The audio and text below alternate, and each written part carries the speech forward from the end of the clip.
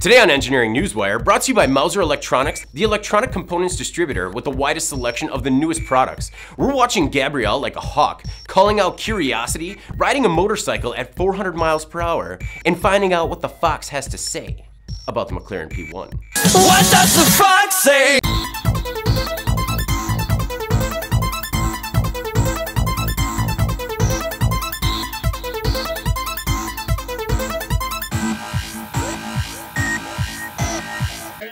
The Global Hawk 872 returned to its nest at NASA's Wallops flight facility in Virginia after its sixth science mission headed investigating the remnants of Tropical Storm Gabrielle, which reformed 30 miles south-southwest of Bermuda on Tuesday. Top winds for the storm have reached up to 60 miles per hour, and NASA dispatched the 872 from its fleet of former military surveillance drones to help understand how the storm intensifies. Ultimately, NASA believes that such information could help save lives by improving forecast models in predicting hurricane strength. While NASA has yet to release initial results, information has been made available from a previous flight over Hurricane Carl, a destructive tropical cyclone that hit Mexico in 2010. As you can see, the UAV monitors the storm, enabling NASA's best to watch the eye wall develop. The blue indicates reflectivity under 6 kilometers, the yellow reaches 7.5, the orange is 10 kilometers above the surface, and the red reaches 12 kilometers high. Designed to perform high-altitude, long-endurance recon and intel missions for the Air Force, the flock of Hawks has found a new path as part of NASA's research missions. Capable of spending nearly 30 hours in the air at a time, the Hawks can reach altitudes of up to 19.8 kilometers, making them much more desirable than manned aircraft. And after watching Denzel flip a plane over in an attempt to land it, I just might not mind an unmanned cockpit. Yeah, pilots actually tried that. Didn't work. We've all been enamored with the discoveries that NASA's Curiosity rover has made on the Red Planet. Besides the fact that a man-made SUV-sized robot is currently cruising an alien world, researchers at the American Geophysical Union say that when it comes to the science, Curiosity is a dummy. Over vast distances, it takes information like commands and environmental analysis several minutes to travel from Earth to a rover and back again. It's about a 40-minute round trip to communicate with Curiosity, and it would be far more on a planet that was further out.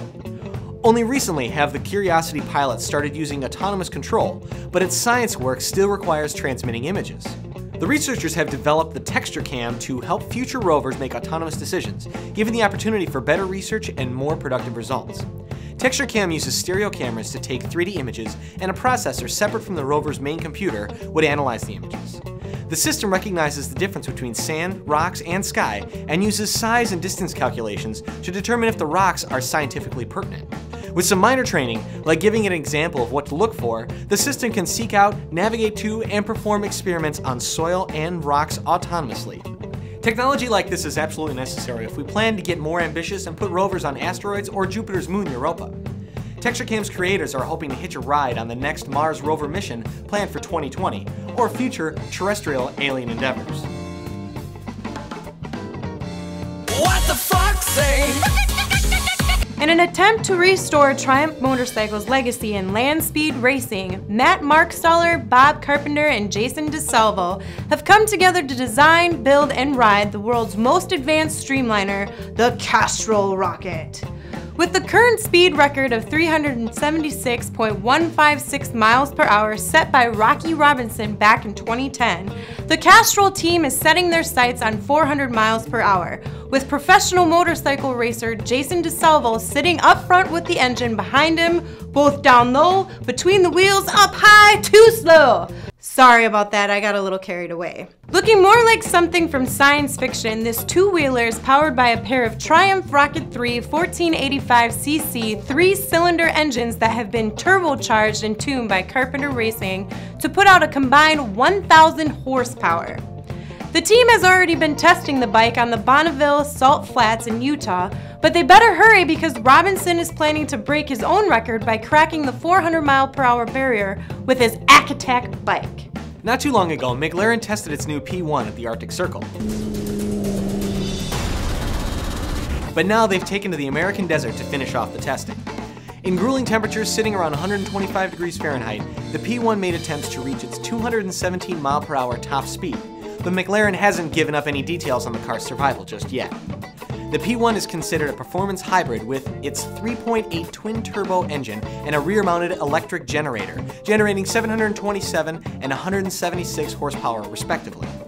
That totals around 903 horsepower for the special edition Hot Rod. The company is set to start delivering the sports car in the next couple of weeks, for those that can foot the $1.2 million bill, as part of McLaren's 50-year anniversary. Each car is one of only 375, so rest assured, it'll be a unique ride. I'll say those things. I'm in the forest again, aren't I? Do you have story ideas? Comment below and we'll cover them in the next episode. For PD&D TV, I'm David Manti, and this has been your Engineering Newswire.